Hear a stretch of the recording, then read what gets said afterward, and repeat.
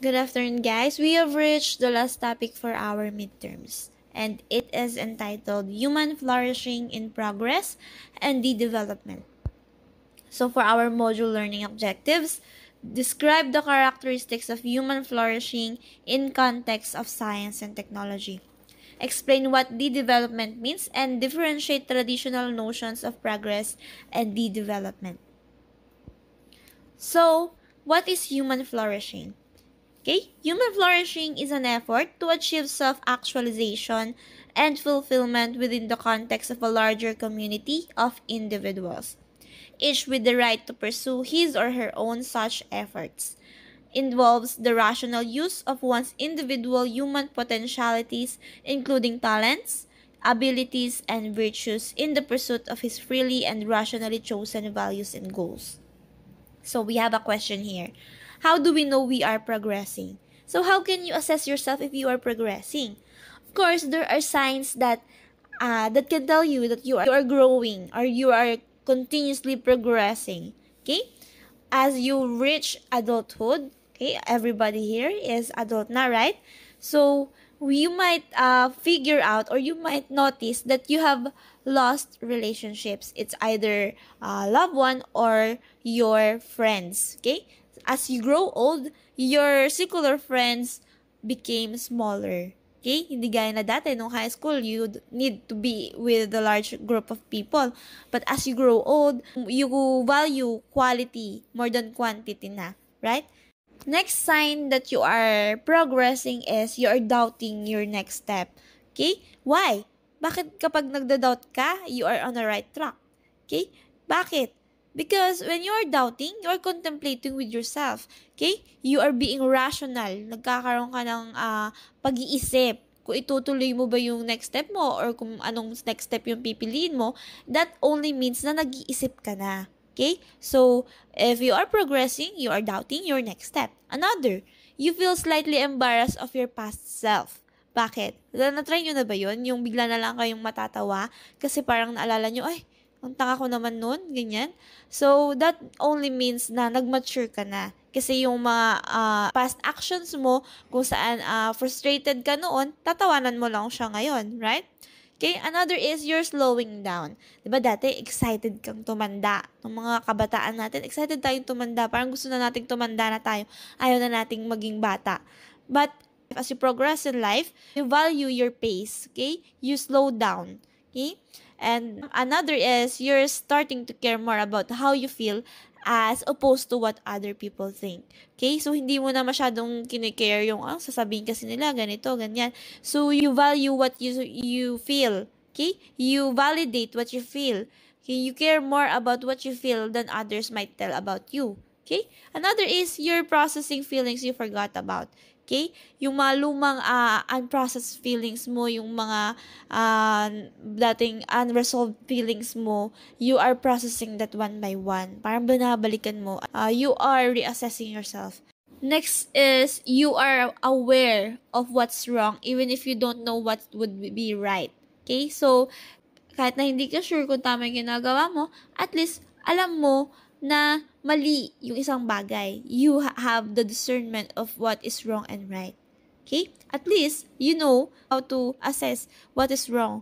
Okay? So, another is you are more concerned with being happy than being successful. Diba? So, ano bang importante? Successful ka or happy ka? Kasi you can never tell naman what success means, diba? Unless nandun ka na. Each one of us here has different level of success. Hindi tayo pare-parehas. Okay? For others, ang successful sa kanila is yung magkaroon ng family and magkaroon ng anak. For others naman, magkaroon ng successful business. Iba-iba tayo ng level of success. Okay? So, whether your success shall be finishing school or having a wonderful family, it's up to you. Okay? So, as long as you are happy, I know you are successful. No? So, lastly, that I can tell you, if you're progressing, is that you're beginning to understand that there is no finish line. Okay? So, walang magmamadali. There's no finish line. Okay? Pag finish line, patay ka na. Right? You know, you have to remember to take everything at your own pace. Huwag kang magmadali. Take everything slowly. Okay? Slowly but surely. Kasi sabi nga nila, pag mas mabilis ka, mas laki yung chance mo na magkakamali ka. Okay? So, yun. Okay. According to Banderlipe et al. In 2019, the following are some characteristics of human flourishing. Number 1, all humans aim to flourish. Okay? Who among you doesn't like to flourish? Diba? Sinong ayaw ng growth? Okay? We are all in this institution kasi gusto natin ng growth. Diba? Okay, another is human flourishing involves putting into action one's capacities, capabilities, and virtues. Okay, so as you flourish in life, kailangan mong malaman na kung ano yung virtues mo sa buhay. That is very much important. And nobody has the right to tamper your own virtues. Okay, kung ano yung paniniwala mo, paglaban mo. Kasi, alam mo sa sarili mo na tama ka, you are right, kahit ano pang sabihin nila. Okay? Human flourishing depends on free will. Okay? Walang namimilit sa'yo to progress in life. Okay? It is all about your free will. Another is human flourishing is sustained over time. So, ang flourishing or ang growth mo as a human being, it doesn't stop when you grow old or when you graduate from school. You will continuously flourish as you encounter new activities or new experiences in life. And then human flourishing involves doing well in broad domains of human life. Okay, it is very much important to get out of the box. Okay, you have to experience the entirety of being human outside the house, outside this institution, or outside your comfort zone. You will not grow if you will be confining yourself inside that comfort zone of yours. Okay?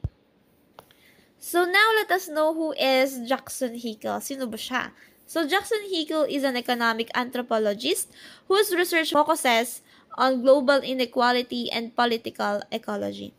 He is known for his books, The Divide, A Brief Guide to Global Inequality and Its Solution in 2017, and Less is More, How the Growth Will Save the World in 2020.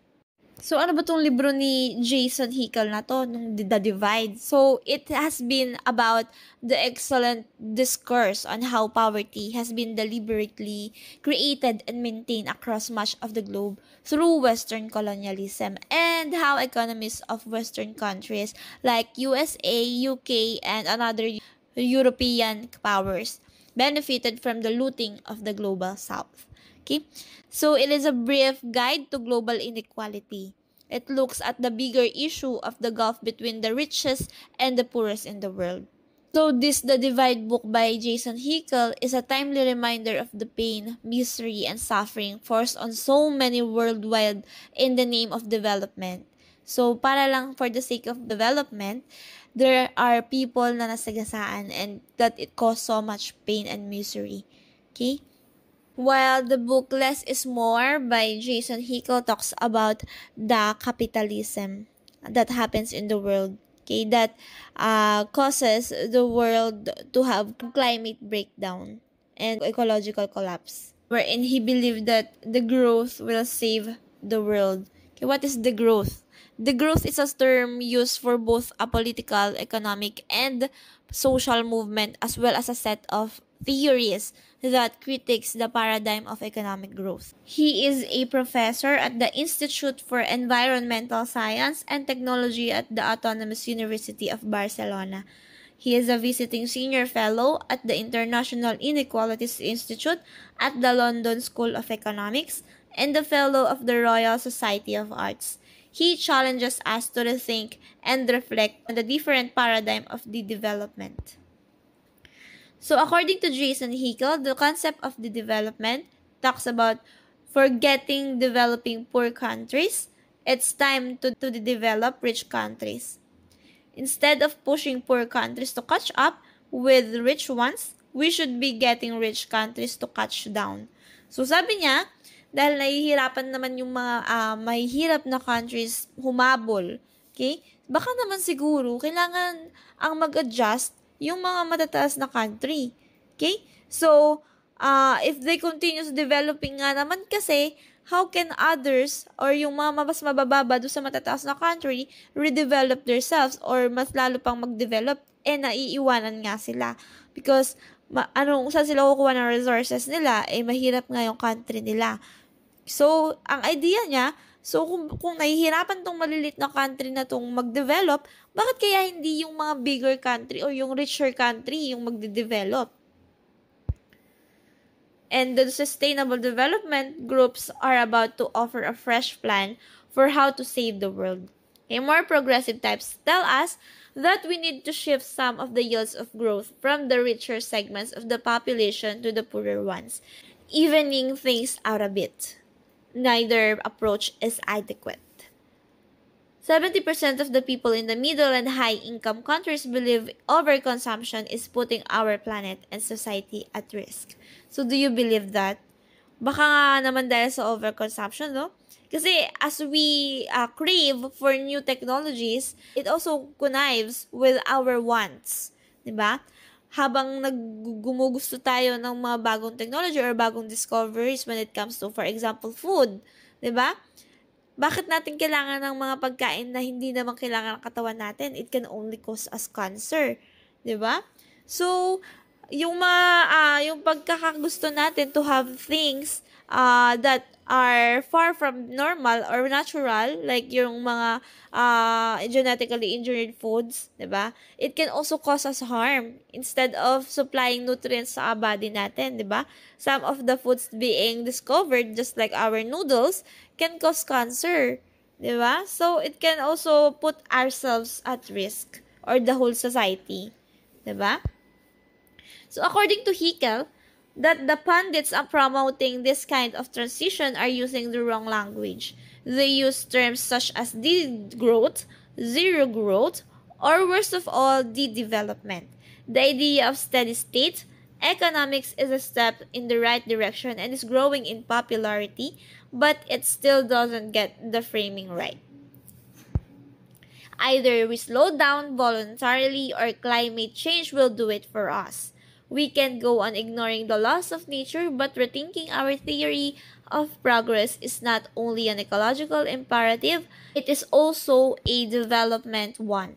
If we do not act soon, all our hard-won gains against poverty will evaporate as food systems collapse and mass famine re-emerges to an extent not seen since the 19th century.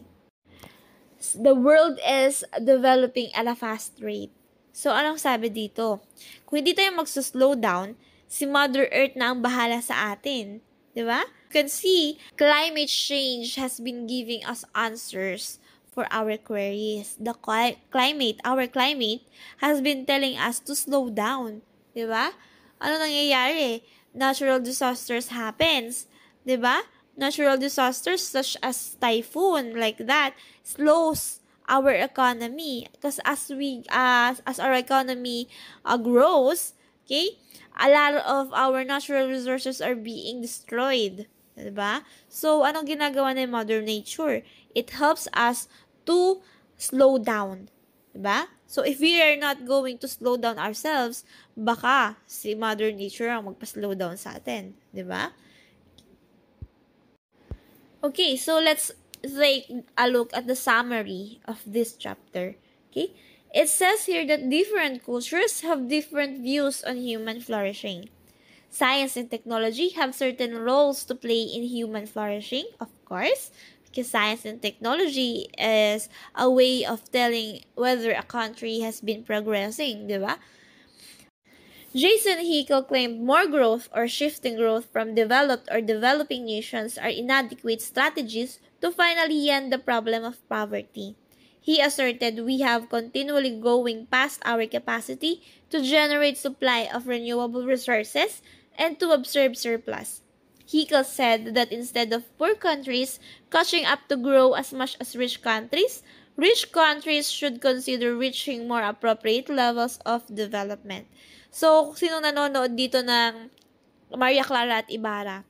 Di ba sinabi ni Maria Clara doon na baka nga naman kailangan ng mga mayayaman mag-adjust para sa mahihirap, 'di ba? Hindi naman sa magpapalugi sila, 'di ba? Doon sa claim ni Maria Clara doon, lalong naghihirap yung mahihirap kasi yung mga mayayaman lalong yumayaman. 'Di ba? So, ang point lang naman ni Maria Clara doon, bakit kaya hindi tulungan din nung mayayaman yung mga mahihirap na umangat? Para hindi lang sila yung umaangat.